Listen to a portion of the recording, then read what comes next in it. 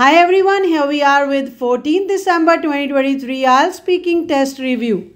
Part 1 questions were about hometown. Is your hometown a big or small town? How long have you been living in your hometown?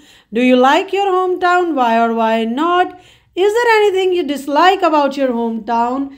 Then the other questions were about chatting. Do you prefer chatting face to face or on the phone? Do you talk about the same thing you did when you were younger?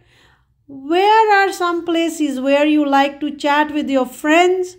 Do you think some people chat too much? And if we talk about part 2 cue card, it was describe an exciting activity that you experienced with someone else.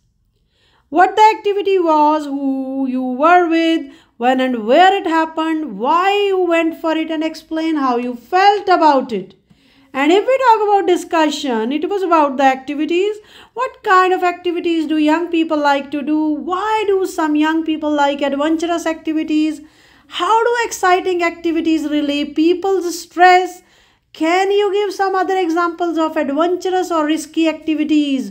You can talk about skydiving, bungee jumping, river rafting. What skills do people need to take part in adventurous activity? Thank you.